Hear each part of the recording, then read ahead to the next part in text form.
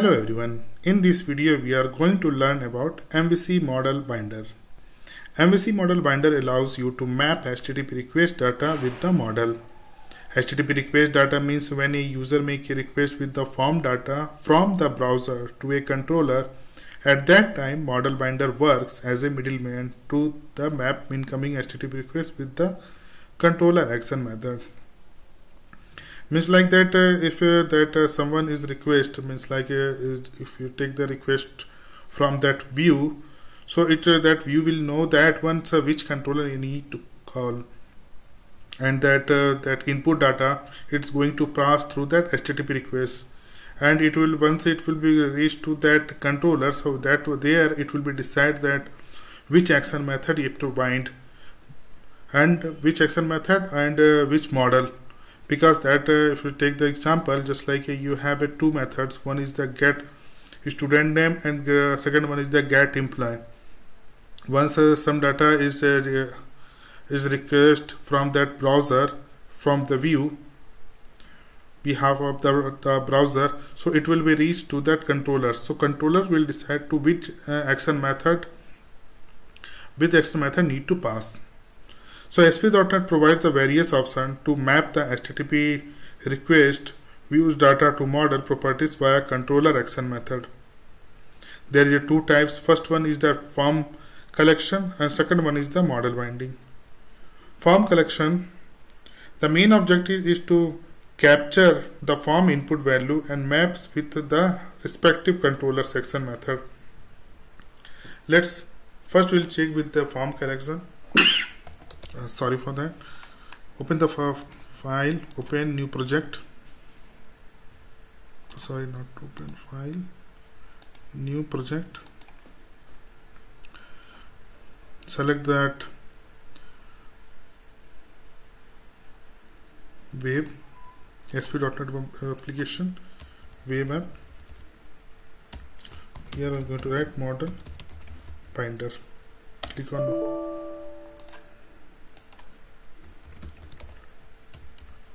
demo. Select that MVC, empty template, MVC, click OK. Open the Solution Explorer because that wallet project has been created. Now right click on the controller, add controller, MVC empty controller, then I'm going to write home controller.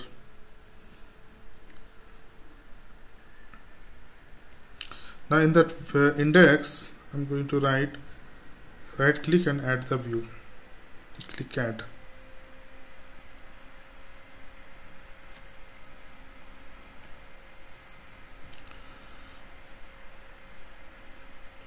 In the home control, I'm going to write one more action method, that is for post. Here I'm going to pass form collection. I'm going to write form. So this one will be the HTTP post. Okay. Now I'm going to write some field. This one will be the, I'm going to write student. So first it will be the form tag, action, your action,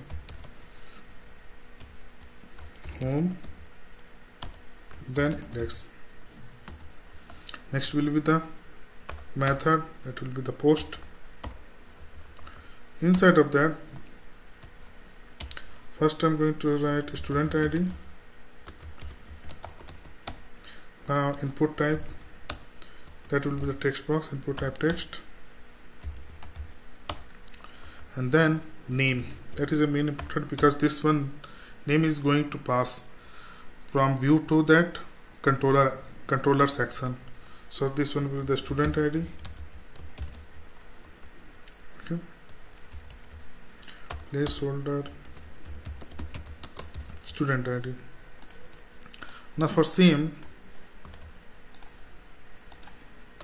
okay, break. This one for student name. So this one student name, need to write name, and third one it will be the code. Okay, so this one will be the code. Now add one button, that will be the submit button. Input time, submit, that value is the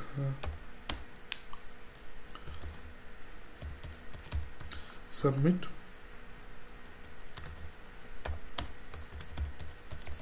Submit. So here that I will get the value, just going to write like a first, or you can write like a where. That will be the student ID. First one will be the student ID. That form collection like a form.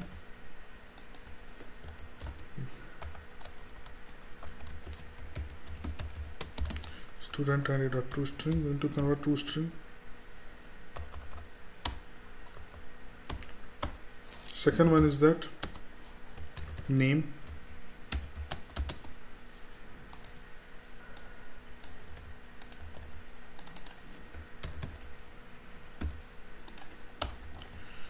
Name, and third one is code.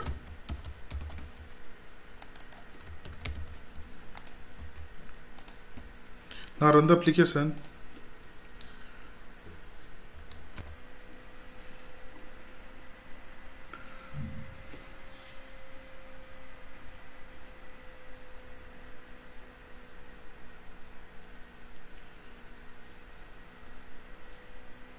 Now going to write that student ID is 1001, name is the text, and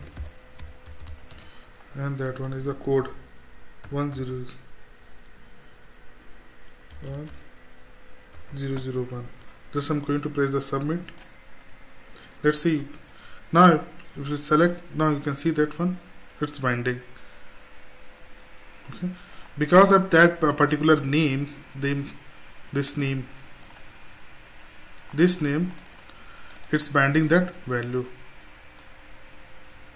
Okay, you can see here also that name text and code is a 001. Okay, now another way is that is the model binder. In the model binder, we need to create the model class with required data field, and after that we can pass the model object into controller action method for the data binding. But here if you will look that one, that form collection, there is a no validation, nothing is there. But for the model binder, you have to create one model. First you have to create model, that is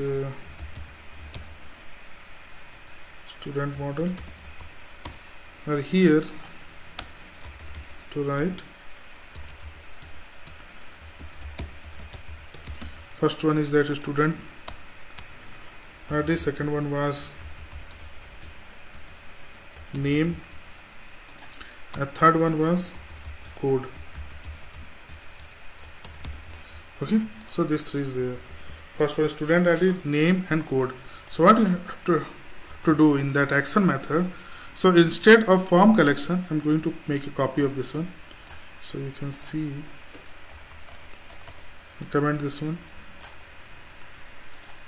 Yeah, I'm going to remove this one, this particular form collection. So going to create that, add the first reference. Now write that object student model. So no need to assign anything.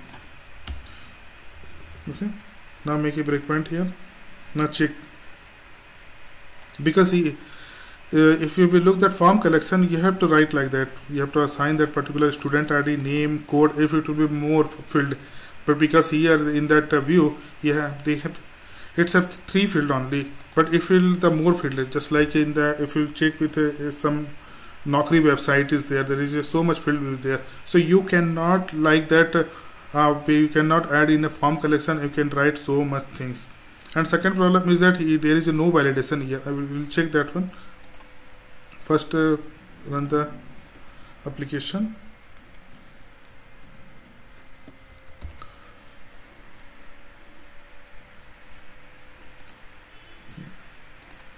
and enter some value just like 1001, take tuition 001. Now press the submit button. Now see, you are getting the value, but here you didn't assign that all things is happening with the model binder. Just see,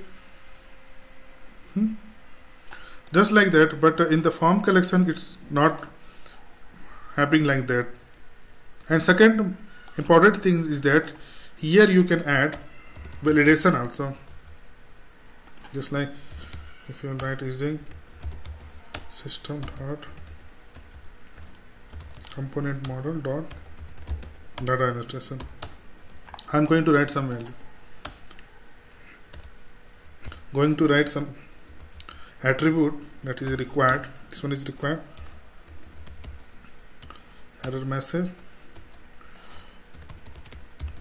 employee ID is required. Just copy this one and paste it here. Employee, oh sorry, this one is a student. Student, this one will be the name, and then is code. Okay, and here you can check it because you are not doing anything. Just if you can check here if model state dot is valid. If it's valid, that particular attribute, if it will be valid here, that what you are going to enter in the view, if it's valid, then the model state will be true, otherwise it will give the return the false. So validation also you can check with the help of a model binder.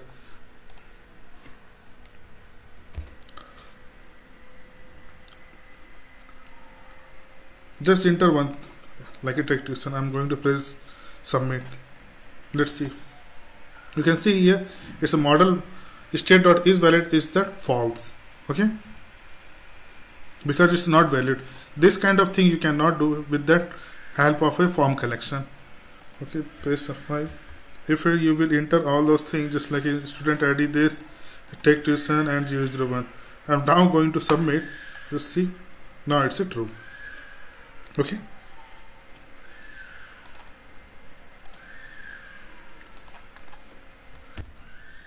I hope it's clear. Thanks for watching.